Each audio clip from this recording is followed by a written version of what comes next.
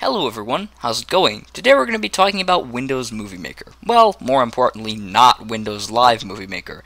You see, over the course of time, there have been multiple movie makers. There's been Movie Maker 2.6, which came on Windows XP. Then there came along Windows Movie Maker 6, which is revered as probably the greatest movie maker of all time. It shipped on Windows Vista.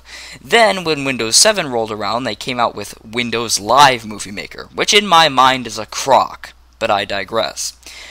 In my last video of how to use .mov files with Windows Movie Maker, many people commented and said, "Why don't you have Windows Live Movie Maker? What version of Windows Movie Maker is that?" To which I replied, it's Movie Maker 6. So in this video, I'm going to show you not only how to get Windows Movie Maker 6, but also how to make Windows Movie Maker 6 HD. Alright, let's get to it.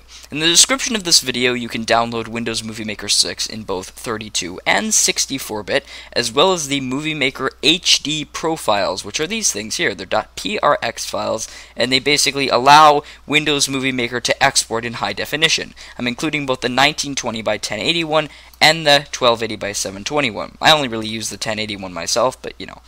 So, I downloaded the .64-bit one, as I have a 64-bit computer. So all you're going to want to do is go ahead and click on this, double-click, and click Run. It'll say Movie Maker 6.0 for Windows 7, and it's configuring it, as you can see. Just wait a second.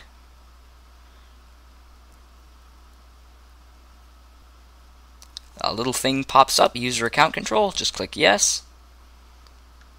It's loading here. And that's as simple as that. It's installed on your computer. Right here, if I go into my program and click Windows Movie Maker 6, there it is, installed. Alright, now that we've installed Windows Movie Maker, let's install the HD profiles. All we have to do is go down into the Start menu, click Computer, then click Local Disk, or whatever your local disk is called, go to Program Files, and then click Movie Maker, and this window should pop up. Then double-click Shared, and click Profiles, and it should be empty, in theory, after you've installed it. So all you're going to have to do is click these two profiles and drag them right in. Continue. And there you go. If you click on Windows Movie Maker now, you will be able to click Publish Movie and select either 1920 by 1080 or 1280 by 720 as a resolution. Alright my friends, that is the end. I hope you enjoyed this tutorial. If it helped you out in any way, why not click the subscribe button? Until next time everyone, thanks for watching.